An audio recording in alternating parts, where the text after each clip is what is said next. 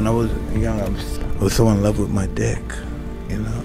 You love everybody. Yeah. You just don't love yourself. And when you're a star, they let you do it. You can do anything. Grab them by the pussy. I've said that if Ivanka weren't my daughter, perhaps I'd be dating her. You know? So weird. How do you feel about self-respect? Do you know what self-respect is? Explain it to me. Like, what the fuck do you do for me to get respect? You know what I'm saying? What do you do to get respect? By the time you're a social worker for 10 years, what you realize is that connection is why we're here. It's what gives purpose and meaning to our lives. The rate of suicides have steadily increased over the past 2 decades. But a new U.S. government report has revealed that suicide now kills more Americans than car accidents. Why do we get disconnected?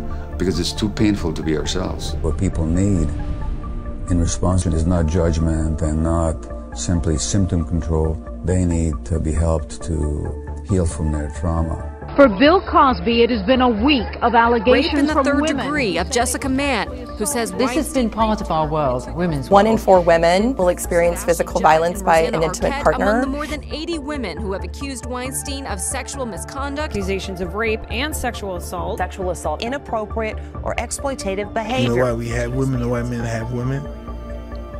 To make us realize that we're men. Is there something about me that if other people know it or see it, that I won't be worthy of connection?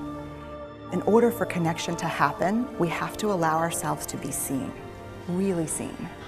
If you come to me as an addict and you say, I got such and such, and I ask you, what does it do for you? And you say it numbs the pain, then my question is, where did you develop the pain? What happened?